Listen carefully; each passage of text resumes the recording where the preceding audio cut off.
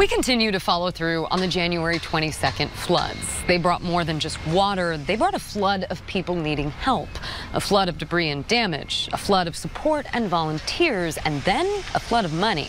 Team 10 investigator Craig Harris is following through on how that money was spent and the results the county got from an out-of-state contractor paid to help storm victims. We told you months ago about widespread complaints from flood victims regarding Equus. That's the Kentucky company hired to run the county's emergency temporary lodging program. Among the problems, the company sent one flood victim to a hotel that had been shut down. Others said Equus repeatedly lost their information and put their hotel stays in jeopardy. Team 10 now has uncovered how much that service cost taxpayers and whether Equus submitted proper bills to be paid. Recycling?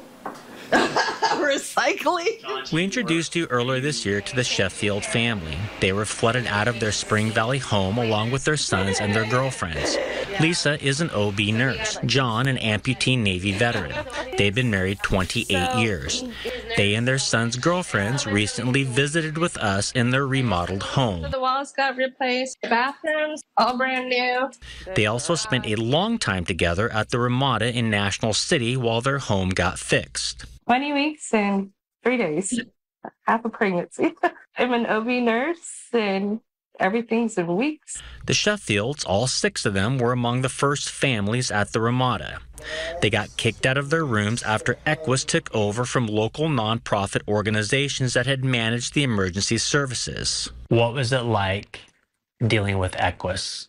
Frustrating. We were out in the parking lot for about 3 hours because the paperwork didn't come in. Equus didn't coordinate.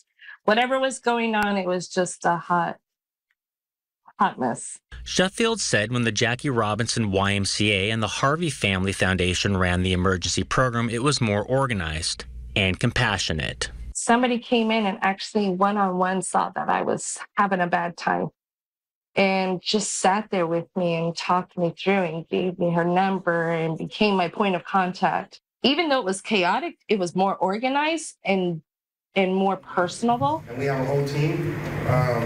We even went out and rented a kitchen. Armand Harvey became one of the public faces of the floods. His organization took the lead to house and feed flood victims. But being a good Samaritan may have hospitalized Harvey. We recently sat down with the president and founder of the Harvey Family Foundation. I had a hip injury that went septic, went into my bloodstream, and got an infection in my blood. Once that traveled through my blood, went through my lungs and collapsed my lungs. So it's a process learning how to walk again with my left leg. He said the illness may have come from the floods. The fact that I was in a lot of the houses and a lot of the water and things like that could determine that my immune system was already in the works of battling a lot of the bacteria that I came in contact with. So it could have been a contributing factor. Shortly after the floods hit, the Harvey Foundation was canvassing neighborhoods to get information about victims. They also helped coordinate meals. But the county didn't want to hire them. That's because the county already had a contract in place with Equus to provide emergency housing services. Obviously, county officials were down, taking pictures and shaking hands with us and telling us how much of a good job we were doing. But not once were we approached saying, hey, we have money. How can we help move this along with your help? Team 10 found that money, a lot of it, went to Equus. We previously reported that San Diego County was paying Equus hundreds of dollars an hour to run the emergency housing program for flood victims. We are following through with new documents we obtained from San Diego County through a public records request. Those records show that in February, when the work started, Equus billed the county more than $70,000 for 2 project directors. That's about $35,000 each for 1 month of work.